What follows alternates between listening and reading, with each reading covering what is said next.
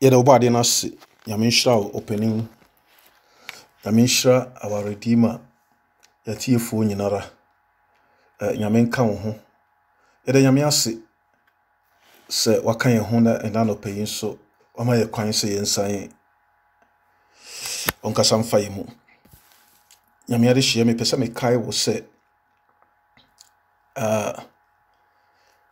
se Friday no and Thursday no yenyina ye ka bo mu ye hunu second chance bi a Jesus Christ ono ankasa de amaye se yentena ho kakra bia from now to next year ye betimi aso abapa ye betimi ayi niam pa subampa brabapa bi adi akire de wonyame hwehwe free enchen ene ade trene ye o se onipa den na onyankopon wagya no hwehwe free wonchen enye bibia sa ade trene ye ene adoye pe a wodi ni onyankopon ebenantie sania odifo mika ka kire ye no so wonyame se de ohwe free enchen ade trene ye Mika chapter 6 verse 8 no also waka de ye akire onipa ene de Awurade hwehwe no wo ho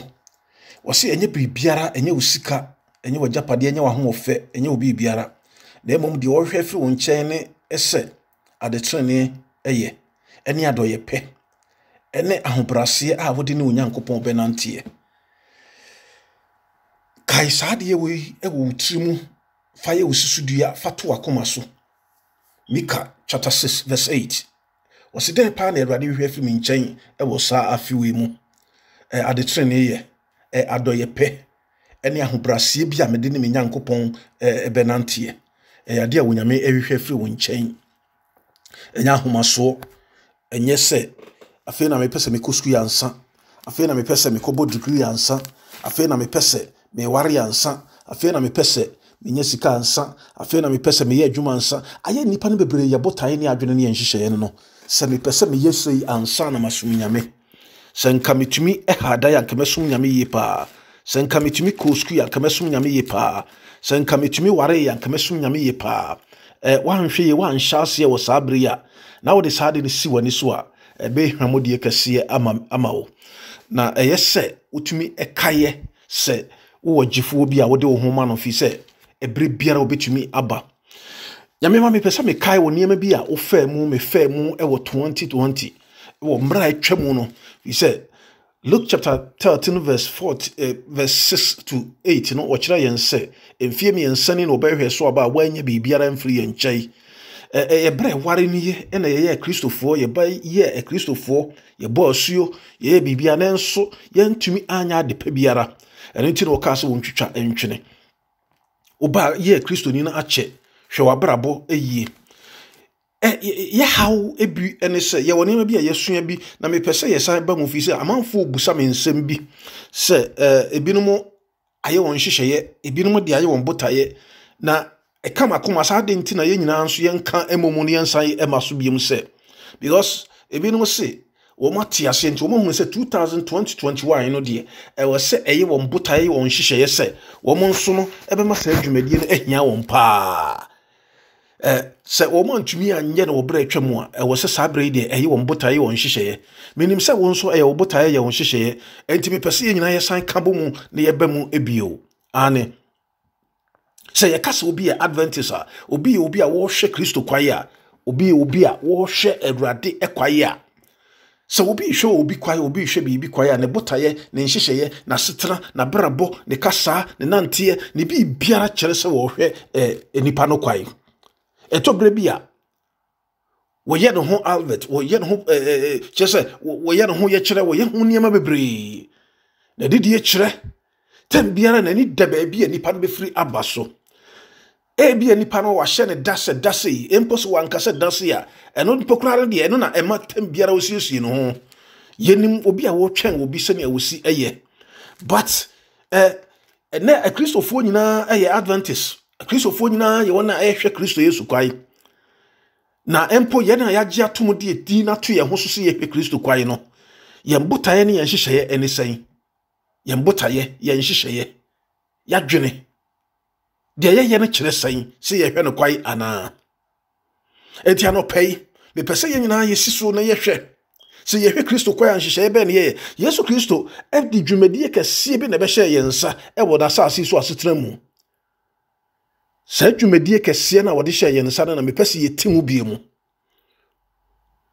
yenta jese ya ade a enti na Yesu Kristo ka kire na suafo no se momo wo na su na mo nkyerɛkyerɛ wo mo nyamema sa wo kai enwoma bi a onyame nipa no ɛkan ya wo se asori biara safu biara no wo se eye training school a training wo nyankopɔn ema ahai so wo kan say the greatest help that can be given our people is to teach them to work for God. Testimonies for a Church, volume 7, page 19. Ade hia kɛseɛ pa de wobetumi akyerɛkyerɛ wonyame mma wonyame asafo ɛyɛ de hia kɛseɛ pa ɛne sɛ wo kyerɛ ne sɛ ne a obetumi ayɛ adwuma ama Kristo obetumi ayɛ adwuma ama Kristo nanso ɛnɛ Testimonies for a Church, volume 1, page 15 no was say deɛ wɔka was say I saw that the church has nearly lost the spirit of self-denial and sacrifice. They make self and self-interest first.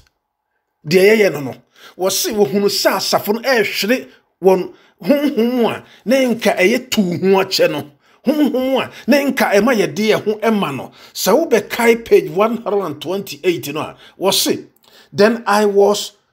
pointed back to the year 1843 and 1844. There was a spirit of consecration, but there is not now. A baby yetwemu a won din no 1843 1844 was sina ye wo honhom bia eye consecration eye honhom a eye to ho ache honhom a etime de ne ho ma honhom a ate ne ho honhom a egya ne ho ema bibi ene ye ni sa honhom no ebio to ho ache honhom no wo se ye nhunu biem ende se obi tu no ho ache se wo kyerɛkyerɛ asafo ma no da bi ye nhunu biem kyise ye ma ne sika ansa se obi tu no ho asi hɔ no se ɔyɛ Kristo adwuma no wo ye Kristo adwuma ne sɛn eduru ba bi a ye de nneɛma bi ɛfom nneɛma bi de nneɛma bi titare nneɛma bi ho na ye hwere de Kristo Yesu si ye nye no ma ye bebi ti se deacon ye yi mi se deacon a me wa asafo mu no de mitimi siesie nkonwa mitimi eboa ayeforo ho nneɛma mitimi ɛhyehyɛ nneɛma nti is okay ya yi mi se me ye qualista mitimi ekyerɛkyerɛ dwom me to dwom wa asafo no mu is okay ya yi mi se elder mitimi ɛyɛ nhyehyɛ wa asafo no mu kama asafo no nhyehyɛ nyina kama but teachings a wode ma asafo no se wo mo ni betimi abrese wo mo bɛyɛ wonyame adwuma as evangelists no ɛne sɛ Yesu ka kyerɛ wɔn sɛ yenim adwuma pa na wode yɛhyɛ yɛn sa wo hu sɛ Yesu Kristo anim asɛm a no wɔ ka no wɔ se mo nkonkɔ ya mana ma nyina masuafo Yesu si ade kyerɛ wo sɛ me yɛ de osoma me na adwuma yenim adwuma kra na wɔ ka na nya asɔre de mo tena na Yesu ka ho asɛm ɛno nti yɛn as leaders no yɛ wɔ asodie kɛseɛ sɛ yɛ kyerɛ wonyame ma moma yɛ mo mpae yɛda wase yɛnyene na yɛnkyɛm ne yakokyɛm ayeye ɛne aseda ɛnka wodin wɔ bra yɛ bia otwerɛ sɛm yi no anɔpae o yɛbɛka ne sɛ kwasiɛ de di kai wɔ 2021 mu ni wankasa bɛkasa kyerɛ yɛ fa yɛ ne awopɛ kaka yɛ ma yɛhunu die ntira wafrɛ yɛ no yɛnte aseɛ na yɛtumi obi biara atumi ayɛ na fam die no kware mu Jesus Christ wodin mu amen ɛdɛ yɛnkyɛ bebree sɛnea yɛbrɛ no asi ɛteɛ no wohunu sɛ Genesis chapter 1 verse 26 no wɔ sɛ wonyame tete fam dɔteɛ na wɔnwene wɔ nipa ansa na wonyame bɛnwene wɔ sɛ wɔka sɛ moma yɛ mo wɔ nipa wɔ yɛn nsa so ɛne yɛn suban so moma yɛ mo wɔ nipa ɛwɔ yɛn nsa so ɛne yɛn suban so wonyame esuban so ne nsa so na dwene ne susie ne bi biara mu ɛne wɔde bɔ wɔ nipa enti wɔn sɛ chapter 2 verse 7 wɔ sɛ wɔtete fam dɔteɛ wɔnwene wɔ nipa na ohun kwa ho mi gu nipa ma wɔ nipa bɛyɛ wɔ krate asefoɔ sɛ wo ka nipa ho asɛm a wobɛtumi ahunu sɛ enipa nanka yen sehwe ansa na nipa behunu se me nipa no ansa na nipa behunu se me amenie no ansa na nipa timi de nsa besi ne bo akase me na wiase bibia wo me no ansa na nipa de nsa besi ne bo na wakase de enka eniema nyina wonyame agiri nyina firi obi nsam na ode ahya me nsa e na wakase me ntoto no nyina din no na menye nipa na me ye dotie onwene wo no na wo ye dotie na wo da ho no mo eno nti na da biara da bre biara mu no onyame kasa sa wo hwe Isaiah sane na nura na wo ka wo ye na adisua mu no a ye nsaba school mu no a wo se me frɛ wo soro ene asase me di mo dance ye fi se onyame di asase na nwene wo de form asase ya na wotete ye na de nwene wo eno nti sane akanfo mo ka asase ya no eno nti wo se me frɛ wo soro fo ene asase ya me nwene wo me de tete ye na me de nwene wo na di wa dance ye sa wo hu enti tam biara no wase me de nkwa wo ni nhira asi wanim enti bre biara no wonyame kai wo ba bia wo fire hwe wo no se wo ye dotie wo bese yakodotie mu se ne wo kai wo sankafo no wo ye dotie wo bese yakodotie mu eno nti na esa wo kai wo bofo wo mrante bre mu se ne wo sankafo 12 chapter 12 verse 7 and chapter 12 verse 1 no ene nyina eda na di ma ye hunu se enipa se ye hunu de sane ya tie ba bia efra ye betumi akai no na ya ye ne was di obusa ye nse ye dotie enti dia wonwene ye no ade bibia hye ye nsase ye nyi so ye ye sua ne ma bebre nso ho a wose ye sua ye kan ye hobomu na ye sua ebre we nye bra wose nyame ma ye di ye chese ye ma ye ne gie me pesa me kai wa afi we se no hwe hunu se Safia ye twa mu na anya ye nda ye ne anye ho a na ye gira wuo ne nkwankwanta afi we di anhwa ye be petra nkwanta no because ehu papa afi we ya ye wura mu no ya afi a ehu yie hwe hu no se free 2021 e kro yi no ebre bibiara betumi asi e wo wasetena mu bibiara betumi asi wo wabrabo mu ane wo betumi ewu ane Jesus Christ betumi ayi ne ho ade wo bre biara mu ane wo betumi ate ehu sama mu hu chen de ye tie ne 2020 mo no ye betimi ate niam bia ehu ade bia areho ade bia chese eduru ba bia wakoma mu ne wadwene mu nyina nka wo susu se enka wo tie kura bia se enka wo pe se ne ankom hye eka kire ye no ene se ne Jesus Christ no ankasa ka kire ye no Matthew chapter 21 Luke chapter 21 no oka ho asem kire no and Matthew chapter 24 no nyamema wosese ye hunu sa niam we o ka kire Israel for se mu hunu sa niam we se no a mo amwo me poso mo nkurase ye no ma mo makuro mu na mo wo na wo kuro mu so mo modin so betumi adwane na wo makọ nkurase ye esanse wo hyensem bi bekoso esanse ekum bi bekoso esanse ye ma wo kwai se kwa fiem ko ka Awurade asem esanse wontumi nkobiem kwa fiem ko ka Awurade asem ene wo na wo nkurase no wo ho kwai wo mutumi kwa fiem wo mutumi ko house to house wo mo nkurase no tibi si tent impotumi ka Awurade asem ene wo kromu ede na wo ye wontumi enti wo se wotumi system wo sisa wo strategy kwanya wo befa so a wo betumi arechi wunua nkyai wo betumi ni wunua etimi akasa esanse as a Christian no Kristoni biara ye nunua so hwefo de esa wo kai no Kristoni biara wo ye wunua eso hwefo enti se wo ti ase ahunu se wunua bi kra hye wo nsam dia wo ntena se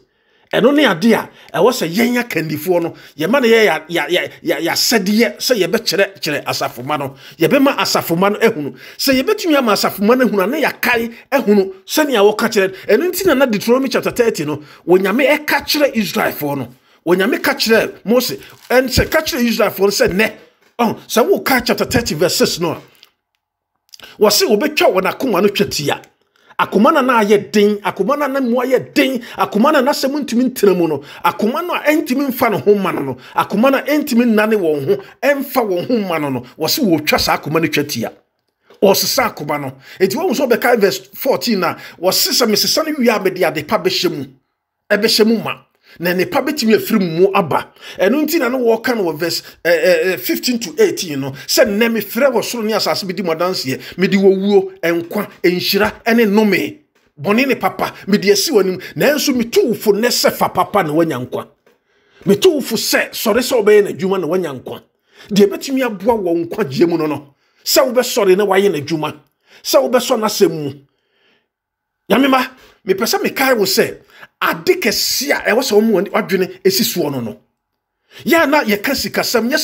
sika ye good papa pa sika se wonni bia won hwa ho miensi so sika se bi na wo botomu a sika timi siesie aware ma aware bebre ntam timi ye kama yes aware bebre be aguo eye sika sem eno nti sika ye ne kwan ye fa so pe sika no ne ade a ehu ene sika penti ama ye yura free Kristo Yesu na dwuma no de wo de ahye yensa na ye yura fi sika nti no ye timi pu ye busua ye nya brema ye busua eno ne ade a ya na ehu ye kwan ye fa so pe no ekwan ye fa so pe no enti e wo se bre we sa 2021 yi mu no ye yenhyehye ye pa edi makwan ye fa so pe ye sika ekwan ye fa so ye bibi nso ama ye kra nkwangie ekwan ye fa so siesie niema bi na ye training ye ma ye training ya safo ma ama won adwene ne won akoma asi Awurade asem ka eso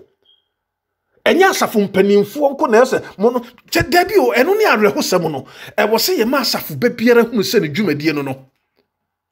se ye betumi akai sa niema we nyina no a ne wo se ye kai sania na Isaiah chapter 21 verse 11 eka no wo so wo yemfo na juda suo be mpa na wo yi se ye hunu da suo a ye wo mu a ye besesa yadwen se ye timi hunu bra a ye wo mu a ye timi hunu da suo kro a ye wo mu a enka ye besesa yadwen enka ye betu America enka ye be kan safo mana aboa no enka ye be kyerɛkyerɛ ho hwɛ se ye betumi ye youth no free asafu mu a na kyese ye de missionary work ye de ahye wo mu ya ma wona te ase ehunu se woni dwumadie ni youth no wo de gie no de betumi aboa ama youth etumi atena wo Yankopɔn asafu mu no kyerɛ won kwai no ma won hu strategies ahodo a obetumi afaso e de aya akraje ho adwuma e de atwe akra ama Kristo yes aye dwumadie kese enti wo so wo wemfo na dwuda suo be mu na wo yi oyemfo se na dwuda suo be mu na wo yi ade rechi na ade san so reba enti se ye be bisa ne ya sakira ya dwene ya dan ye ho ne ya san aba wo se moma ye nsan mra de e wo se ye no e wo se yetumi sori ye na yetumi ma Kristo Yesu so enti e wo se ye ma asafo ba biara ehunu se ne wo ka no was every true disciple is born into the kingdom of God as a missionary. Ma asafo babiara entias yesa. One will say, ya no asori kro efie, asori efie, yako ni yakotena honomo from sunset to sunset. Ni abetena fie. Enti ama ene akwanhwefo pa ya akwanhwefo no wontumi nka se nipa bebre ntu chese yentumi nka se ye disciples of Christ yentumi nka se ye hwe Kristo kwai de but nya asori dem ni fie ne e kire se ye hwe Kristo kwai yakotena ho sunset to sunset de ya betena fie no nkire se ye hwe Kristo kwai obi a wo hwe bibi kwai ne siesie no ho siesie afoforo de Yesu Kristo de hye yensa no nyamema enti ye wo se ye hunu se de suo wo ya ye wo mu no eye de suo onipa ba no orura no ebebo betumi akase mawie de wotenentere eye de suo mu a ehu eye de suo ya reho de suo ema me no mie no e wo se Kristo ni bi ate ase ehunu se ebere wo ya me wo mu no eye bere bone ma me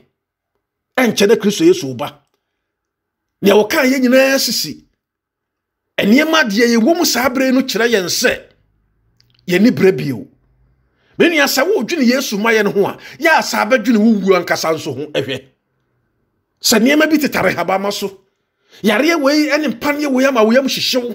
na de na wo ye afa wo nkwagie ho e de na wo ye aboa wo nua bi nso nkwagie mama ye ntena se ebere we ne bra e wo se ye ne ye wo bie no ye sore ne ye yi sika ye de boa ye de kan foforo bomu sa e duru bra wo se nyame ma ye kan ye ho bomu ye sore ne ye kan ye ho bomu ani mintumi but e wo se me sore ye na me ni nipa bi no wo ntumi wo ma ho kwa ye ne wo kan bomu ne ye de Awurade asem eko ebere we eno no e was strategies e kwan bebre wo hono betumi afa so bo ani na watumi akoni pa bi no nkyai ene telephone ba bibi aba adan enhyehyeye be na yeye nyamema enti na Jeremia eka we ni ade ma Jeremia ne yam hyehyeye no e wo Jeremia chapter 4 verse 19 no Jeremia se meyam metimankoma mpia mu yawo ani wo se metimankoma mpia mu yawo ahu makoma epreme amintumi mimu ama no ani efrise me krati totorobento shay wo ko mo sebo de na Jeremia se wote no ne yam fi se wo hunu yare e koso a fi se wote mpane aye be wo a fi se wo hunu se nche na Kristo aba fi se wo hunu se Edipa nhyehyɛ ya yɛde asi hɔ no mo sɛ yɛbɛma nipa nyinara a yɛbɛka kyɛ nipa nyinara ma nipa nyinara de nipa nhyehyɛ ya asi hɔ no mo ama aman so mpanimfoɔ ɛne wiase mu asudifoɔ sikafoɔ ne ama kyɛ sɛ enipa biara wontumi nya nea wankasa wo bɛyɛ a wontumi enye biara wankasa wo pɛsɛ wo yɛ a Yeremia se meyam metimankoma mpia mu yaw wo kai nea ɛwɔ n'animu a na wɔhwɛ nkɔmhyɛ ahodo a Jesus Christ aka ho asɛm a wɔnam Daniel ne Revelation so aka na ɛbɛmu a abɛmu na egusu a na ne yam hyehye no na wosuro we ni asɛm wo sɛ nɛ akwanhwɛfo tumi ka we ni asɛm nɛ ɛwɔ sɛ Kristofo tumi ka we ni asɛm nɛ ɛwɔ sɛ yɛ na yɛ disciples of Christ no yɛtumi sɔreɛ yɛ yam hyehye yɛ ne yɛ sɔreɛ nyamema woda na wada wonkai bibiara ɛdidi yɛ wo da wotumi didi saa but sɛ wote sɛ yɛ wo kai na wo niema ɛkɔ so wiase me nua didi ntumi nya wo dada ɛna wontumi nada wobɛsua wo twere sɛ mo mpai bo bɛyɛ wo de wobɛsɔre sɛ wobɛboaboa bi no mu ano na wo ne wɔn ate agumu na wadi dwuma no ane ɛyade ehia pa yie pa ya nkasɛ ya asɔfo yɛ nkasɛ yɛ pastors yɛ nkasɛ McFarlane ye enkase dabi wo ye wafam de Yesu Kristo frɛ wo sɛ bɛyɛ no Yesu Kristo anka nkyerɛ disciples no sɛ monkɔtena hɔ no mo asɔfo no ɛne nkonkoyɛ wanka nkyerɛ wɔn sɛ monkoyɛ na sɛ wɔn de wɔn bɛba no wɔn ntena se Yesu sɛ sɛ mo de wɔn ba mo wɔn masu na mo nkyerɛkyerɛ wɔn sɛ de ma hyɛ mo sɛ mo ni so no wɔn so medi so bi saa na Yesu Kristo ka kyerɛ yɛn enti no ɛduru bra ɛwɔ sɛ yɛn asafoma ye sɔre ye ne yebusa asafo mpanimfoɔ sɛ dwumadie bɛnti na yɛbɛyɛ Kristofoɔ yɛbɛyɛ Kristofoɔ yɛ dwuma ne sɛi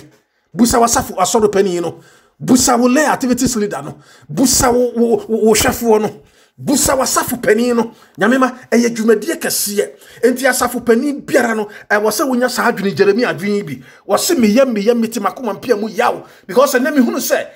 asafo no ewo ho no dɔre saa na yɛntumi nsɔre nyɛ adwuma obi biara ntumi nyɛ na fam de no kware mu a na awerɛho yie pa tete no na nka yɛkɔ asɔre no mu no ne de yɛhunu no sɛ yɛba Kristo so mu no yɛse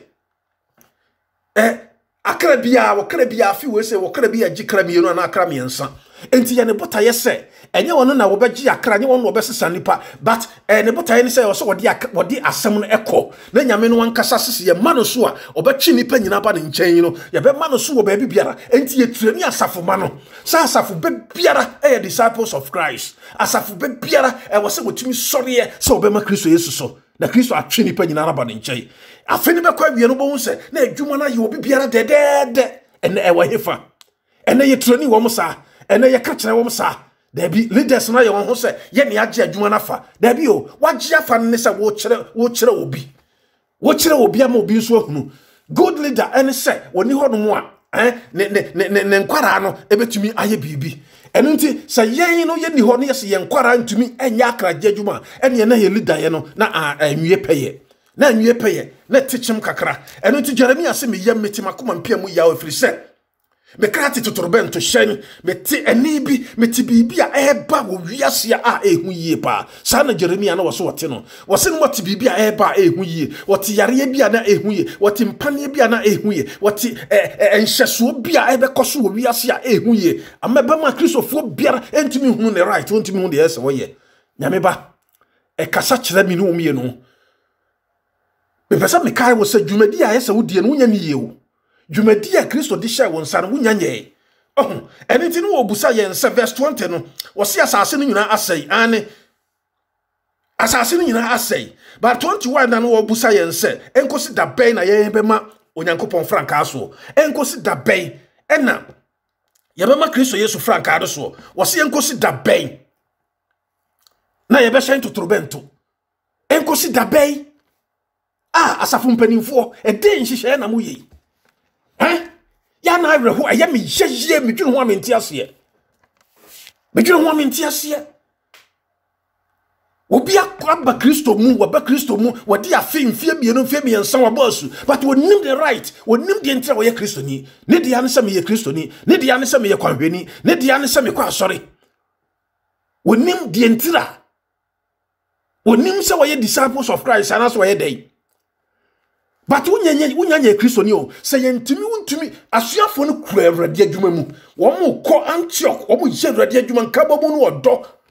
ade de na wo mo yakra ho asem hia wo mo ntiro ɛna ye ma ye fra won se Kristofo enti se ye betimi afra ye Kristofo a ne gina dwumadi a ye die so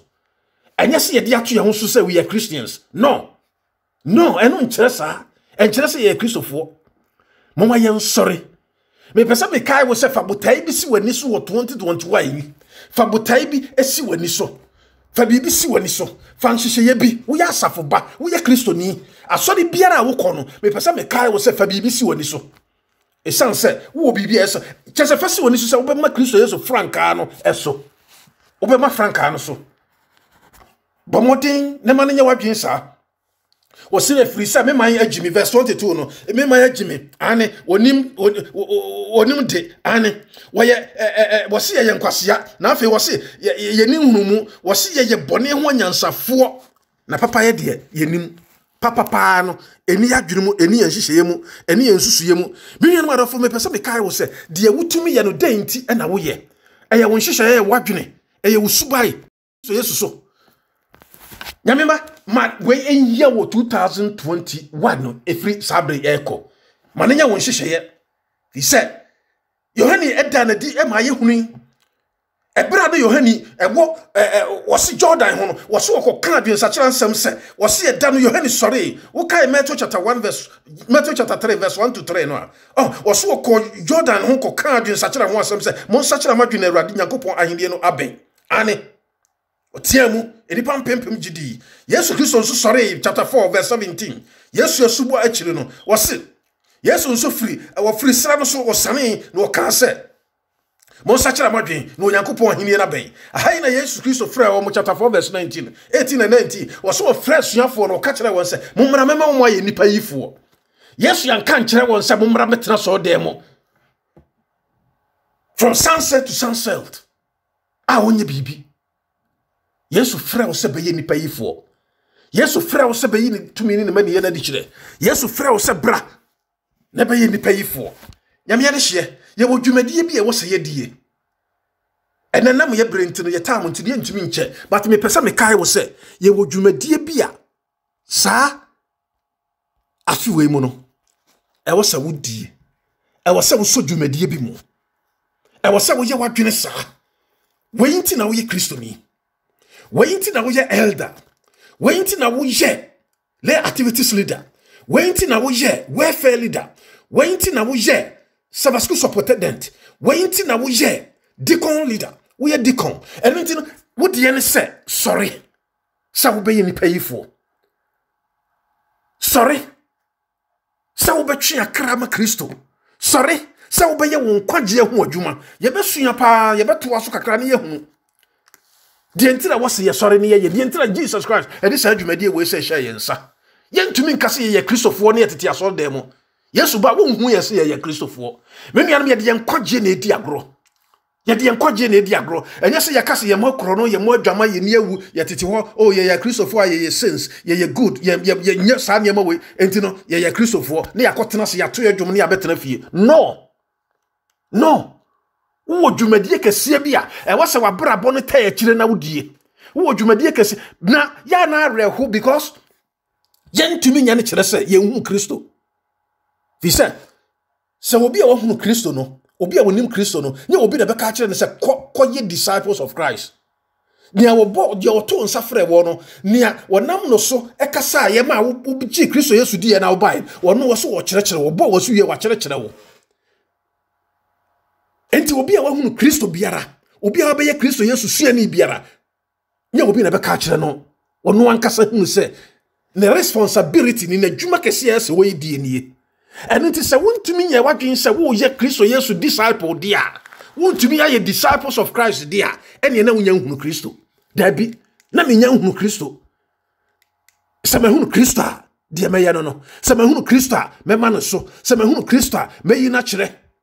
na asafu biara kai hunu se wasi every church is a training school asafu biara ye nhyehyeye no asore panin awose o man ye won hyehyeye e wose brewe ye bra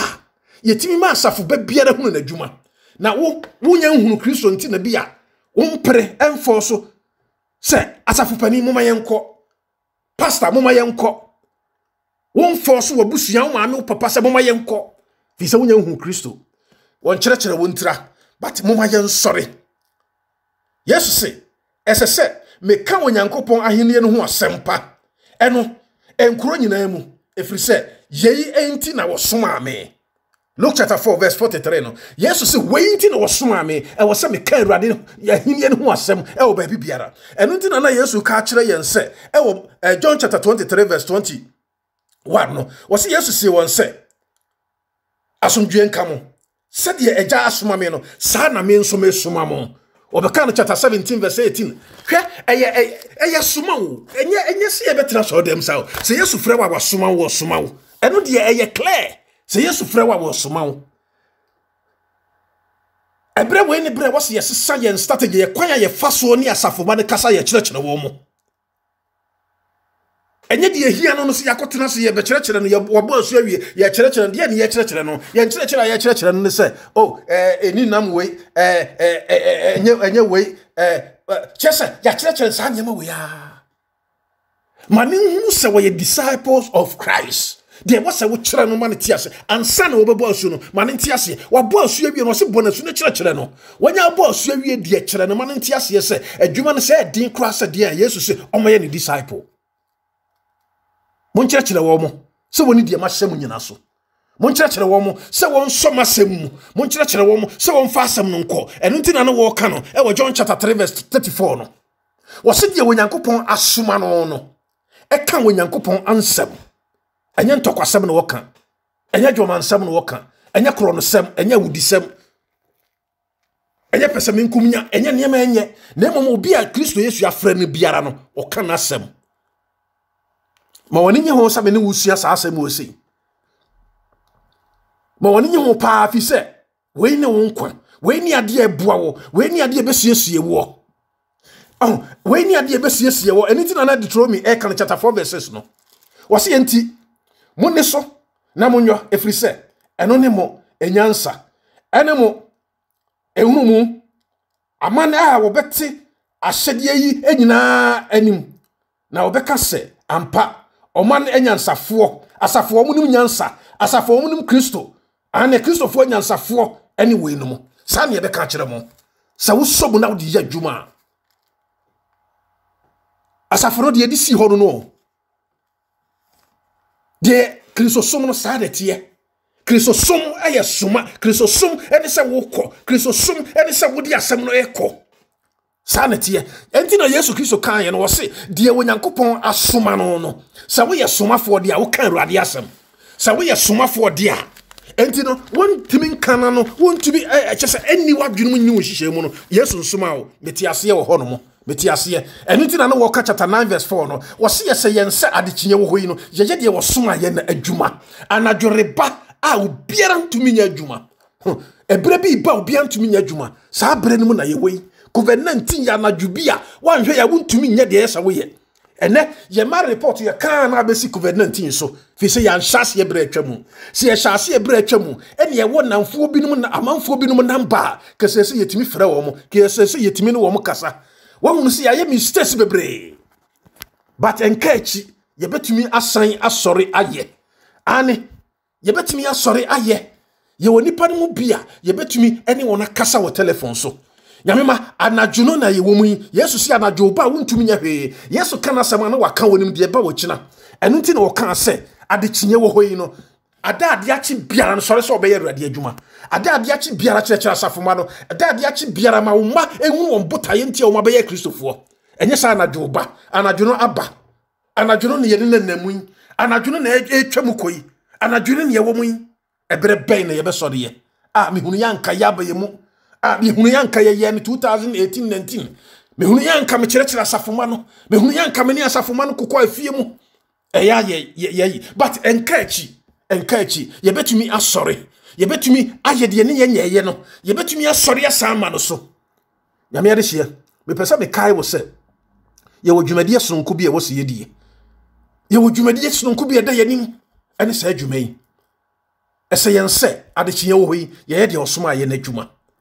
yetete asafo no mu adekye wo hoyi no de wo soma ye na dwuma ye ne se ntokwa akayo ensanie de ntira man nsanie bebrebe koso asafo mpanifo mo bre bebrebe no ene se ya mfa sa dwumadie we anhya asafo ma no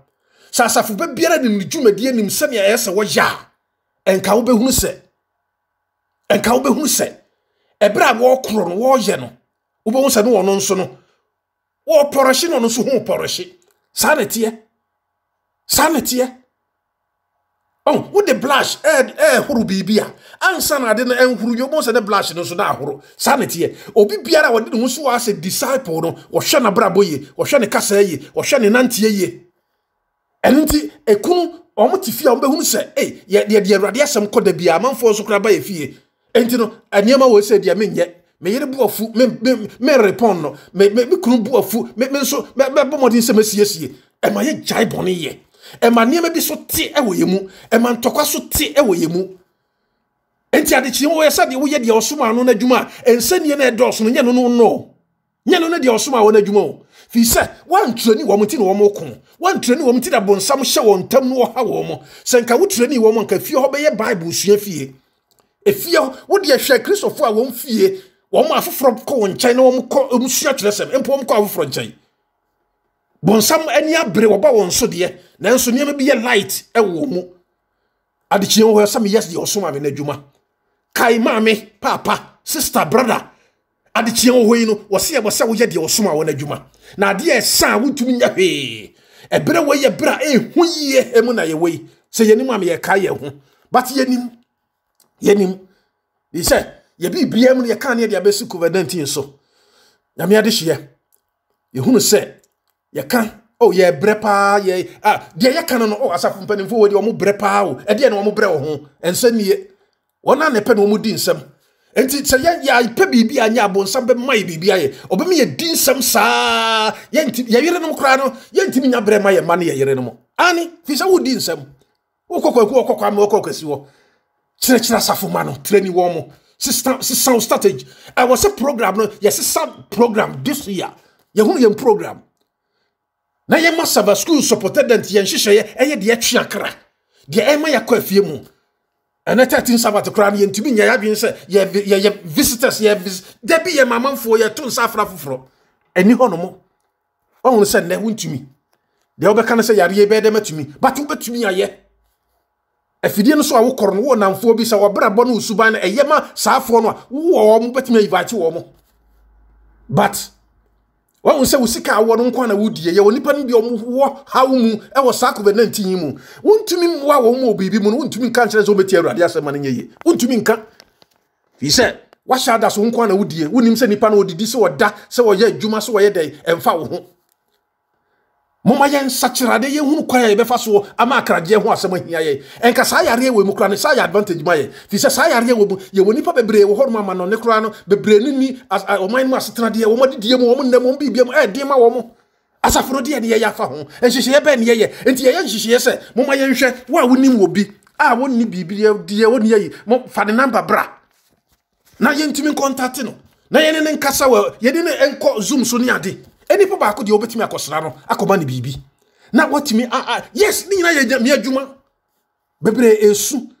bebre hunu amane enso moma yes science strategy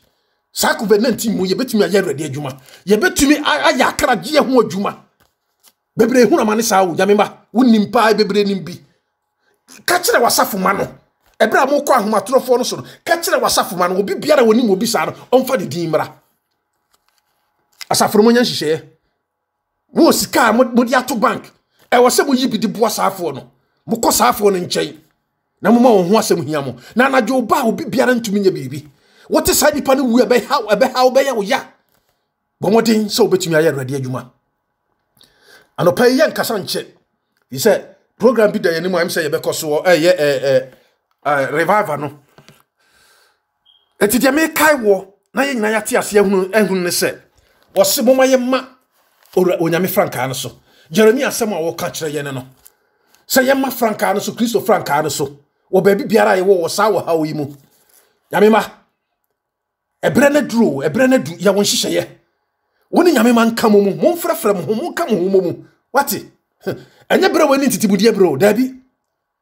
Enya bra we ni bra me dia me pesa wo ti ase pa no ye mampanini bi abo ye mu a ye de apo nyame asem wo ya asafo ba oni ayi biara wa ye suggest no watimi suggest tie no ebra we ni bra wo se wo fra asafo ma ni nyinara mo ka bo mu e wa homatorofo so na mo chiche mo adwene kwan be de ye be fa so na yetimi a rich amanfo enchen yetimi akọ afoforo nchen yetimi ni foforo enya nkita hodie bomoten se obeye san hyehyɛ no bomoten se obeye san hyehyɛ no wode wasafo emma nyinara ebeka ho trabo mu na mo adwene sa adwene no mo ye san hyehyɛ no fi se wo ya asɔre pani onyame be busaw se dwumadi amde hye wo nsa no wasafo ma no dodo sei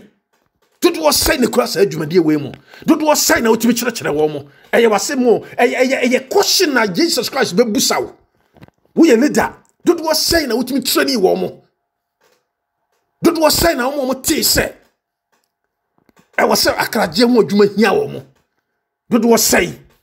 wankasa wo hwe wo mu a dodo sei na otimi training wo mu anadwo ba wanhwa wontumi nya bibiara dwumadi a Kristo Yesu di ahye ye nsa no wama ye nyansa yetimi di nsam eye good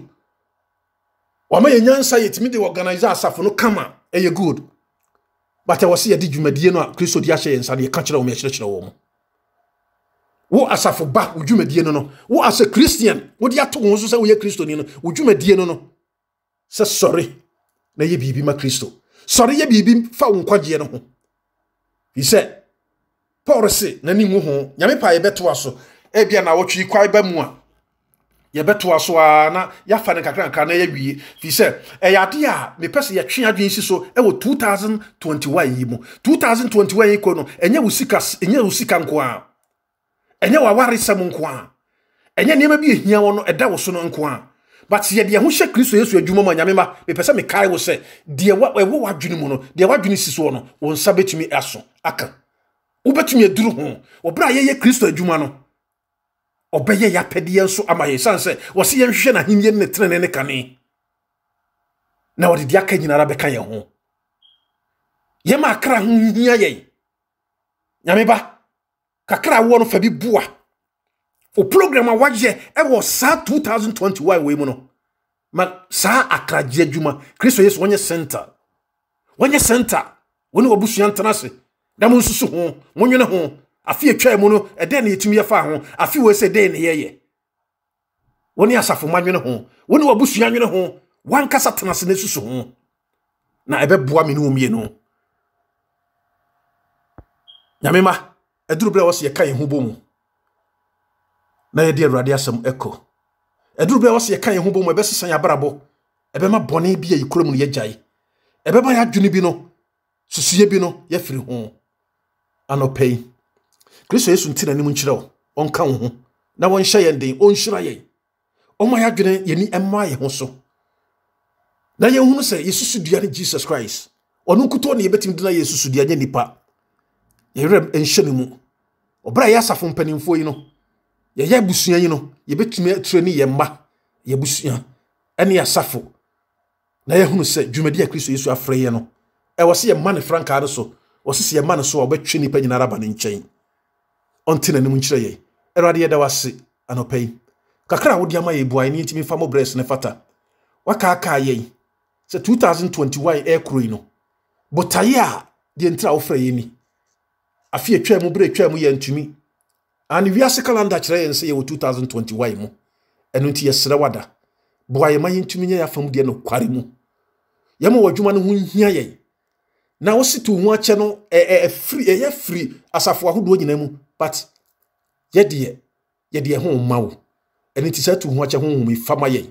na ye ntumi fa ye ho mawo na ye nso mu ye ne asafo ma nyina nkamo mu na ye mfo asɛm enko ma ye nyansa ne nimdiye eni hunumu sanse ye nsu anwoma da din ma ye yenim sɛ wobɛka ye ho tie ye itu a umma nyina hyɛ won sa our redeemer radio so tiefo nyina hyɛ won sa hyira ye nyinara ye obi biara koma so ade ma no wo afi mu ye nti otumi ne nkanye ne awopɛ wadum nti amen.